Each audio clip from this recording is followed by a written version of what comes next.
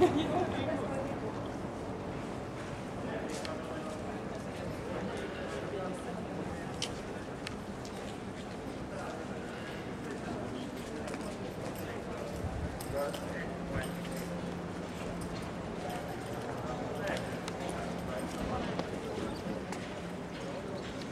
I'm Chris Busby.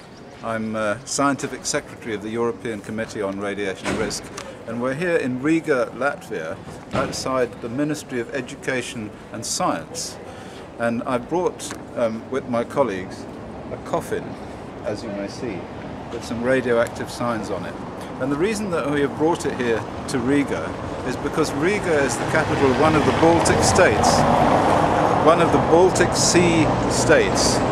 That would be Denmark and Sweden and Finland and Estonia and Latvia and Poland and all of the countries around the Baltic Sea.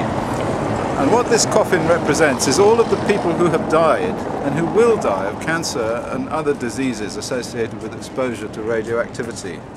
Because the material in the Baltic Sea now, from Chernobyl and from the atomic weapons fallout in the 1960s, and more recently from the nuclear power stations that surround the Baltic Sea, has made it the most radioactive sea in the whole world.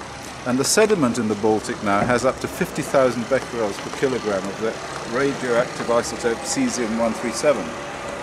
So these people who have been exposed to this material as a result of the sea-to-land transfer and eating the fish and walking about on the seashore, these people will have died of cancer and other diseases associated with radiation exposure and will do in the future. The problem is that two of the large countries on the Baltic, Finland and Sweden, are developing nuclear power stations, new nuclear power stations, and they're also developing repositories for the radioactivity. Run for her. It's a minister of Latvia.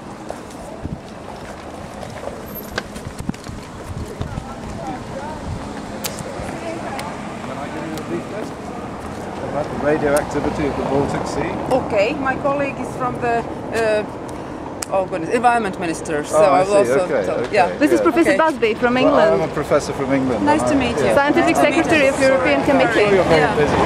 Okay, tomorrow. Let's have a look at that. Okay, definitely we all should care for the environmental issues, and we had last week this grand Latvian school youth song and dances. Yeah, I saw you talking there. It was very beautiful. It was very hot, but it was actually under the slogan of sustainability and green thinking. And I was very happy. You know, our so young generation is much more conscious about the environment than the elderly ones. And I saw how they, how they damage those PET bottles and put them into the litter boxes, and that was so. But do you know that they are preparing nuclear waste cemeteries in Finland and Sweden?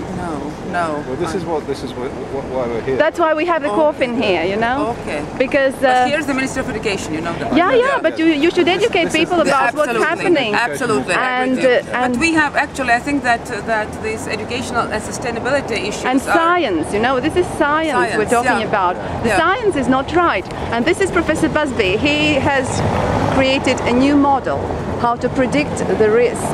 Okay, of radioactivity.